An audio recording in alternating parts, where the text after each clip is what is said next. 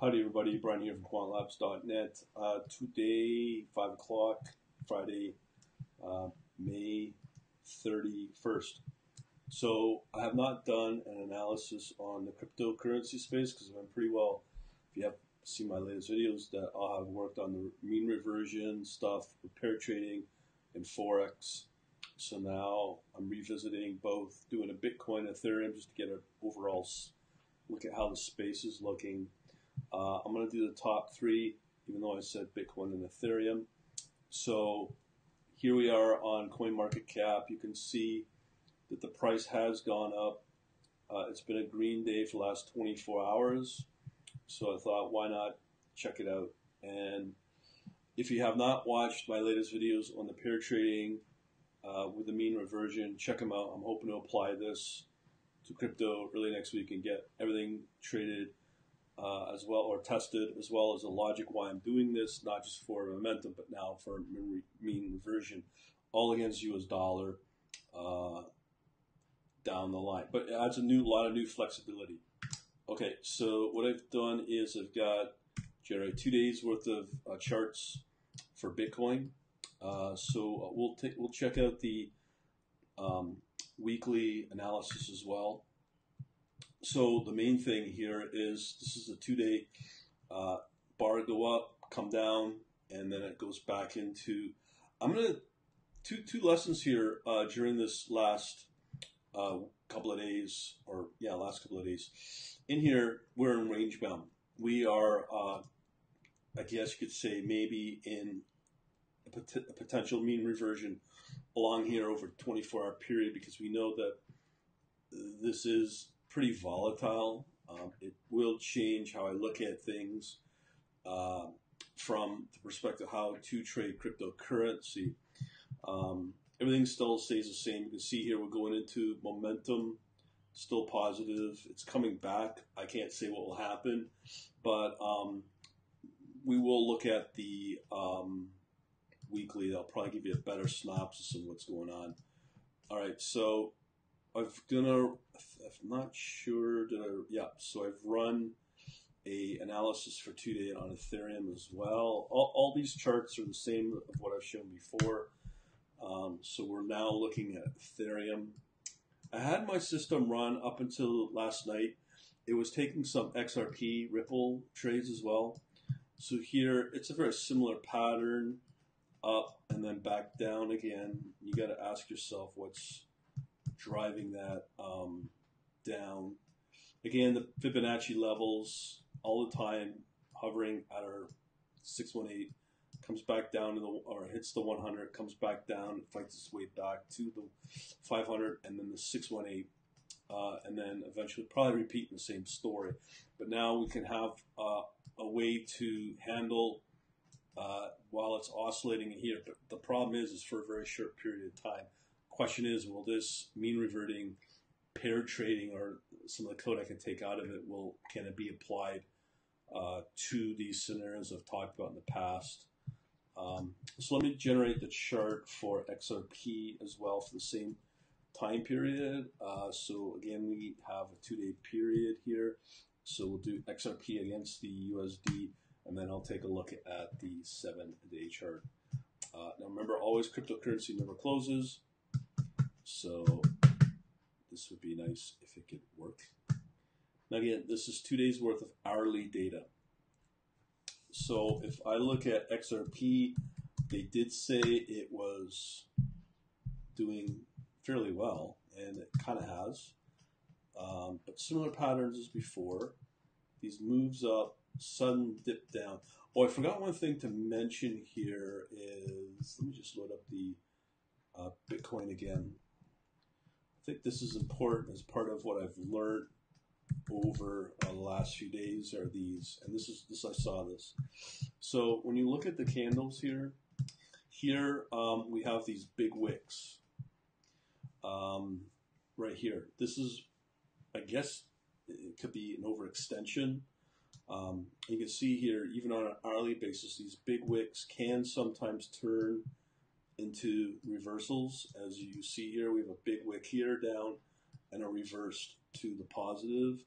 And again, here on this particular candle, there was just this big, huge variance on the price over that hour, and it reversed again. So these are things to be on the lookout for.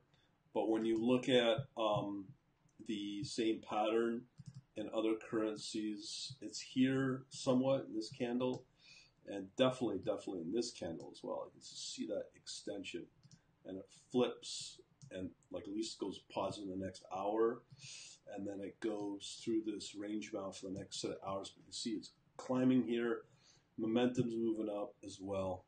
So we might have a good weekend of activity, even though I won't be keeping the system on because there's no point in trading it because things will change next week. All right, so we've looked at Ethereum, XRP, BTC. So let's do a 7-day analysis of each. So I'll do the XRP. This might take a little longer due to the fact that it's more data it's working with from 2 to 7 days. So we'll do the same thing. Let me just open up the XRP on the weekly basis first. Kill this just to make sure. Okay. Alrighty. And then we'll run this in the meantime on Bitcoin over the last week. Okay, so do BTC.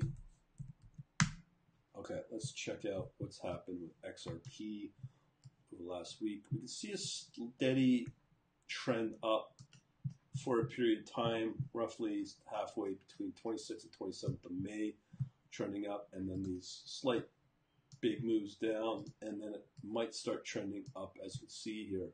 Again, when you look at these big bars here, yeah, I mean, that's a trend there to watch for. These big wicks, these big overextensions. Same here. We have a reversal, and this one is a false positive, unfortunate, but over time you can see it's ready to dip. Now, one thing I did put in my YouTube channel is the Arun oscillator, which seems to have some potential in actually working. I use Motive Wave to look at that. So these are sort of things that I'm looking for now. But part of the other thing is same logic here. Entry here, hit that 786. But here we have another drive up from the 6. Oh, sorry. Well, actually, this is the entry here. Did drive up to the 100. And this leg up here, we just moved up to just over the 786. Not enough momentum. In this case, it did move up in this leg. And as you can see here, we are approaching now an entry for XRP historically over the last week. So that may work. All right, so let us check. I got one more set of charts to generate for the Ethereum 7-day. And in the meantime, let me just load up the USD, Bitcoin USD, and then we'll go back to what we had. Okay, so here now looking at the 7-day for Bitcoin, very interesting. I mean, there's no chance even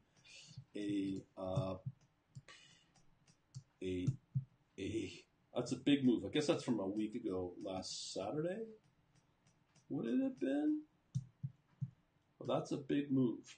So that took place on the 27th of May. Let me just see what day of the week that was. And let the best when it comes to looking at. So the 27th, so that's a Monday. So we had a big move on Saturday, and we had this next big move on Monday, so we missed that. And then went into a flat trading condition, dropped back down from that peak. But quite interesting when you look at this. No chance for the 500 to establish, just getting driven up. But for roughly from the 27th the 31st, so that's sometime in the last 24 hours it's been driven back down, and then it might, so this oscillation might slowly leg up, come back down, and leg up. That's what it's been doing for the last couple of weeks. Quite the interesting. But again, very close to the next entry on a historical point of view, and I wouldn't be surprised that you will see very similar pattern going up very close to the 100. Here it did. So I wouldn't be surprised that we'll hit the 618 over the next, looks like 24 hours, and the pace that it moves up, wouldn't be surprised it'll even hit the 100. So what we're doing here is I'm going to put some calls out here. Entry at 8551. The potential exit, I'd do a half exit if you wanted at 786.87, and a full exit here at 89.30. Should have done the same thing with the XRP. Let me just do that as well, because this seems to kind of work. So we will look at the XRP USD, and we'll make the same call. Now, doing this may change my view on the time frame. Do I look at the 2-day? Do I look at the 7-day as I'm doing here? So once again, here I wouldn't be surprised we'll have a slow build up, 618 pattern, setting the call at right here 43.58. That's the entry, which is very close. It's pretty well out there now. And then we have our first leg up to the 786 at 45.12, and then the 100 at 47.15 for a full exit. I wouldn't be surprised. This will be maybe a slow build. Give it till over the next 48 hours from here till Sunday sometime. And then lastly, we shall look at the Ethereum 7-day view. Let's check it out.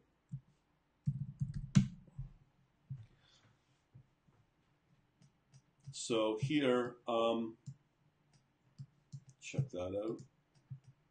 Very interesting here on the Ethereum. Goes in a range bound for roughly how many days? Very similar to, so from again the 27th. So there was a big massive increase on the 27th as well, sometime yesterday, and then this big drop right here. So again, let's check it out. So we're fairly off. We're not even at our 500, but historically I wouldn't be surprised. But here's our calls again for Ethereum. Okay, so the entry would be at 271.65. First leg up for the exit at 278.38, and full exit at 286.94. So those are what we're looking at on that going into over the next 48 hours. All right, so hopefully that'll help you out. I'll probably do a recap on Monday, see how we're doing. Don't forget we have our webinar coming up on Monday, the June 3rd, I believe. But yeah, it's at 12 noon. We will talk about the pairs trading strategy and what I've found through that, mean reversion versus mean reversion versus the momentum. So right here, here's all the details. All right there. So just look for the article, pair trading potential with Forex. Wouldn't be surprised if it's similar to crypto as well. Other than that, we shall talk to you later. Have a good day.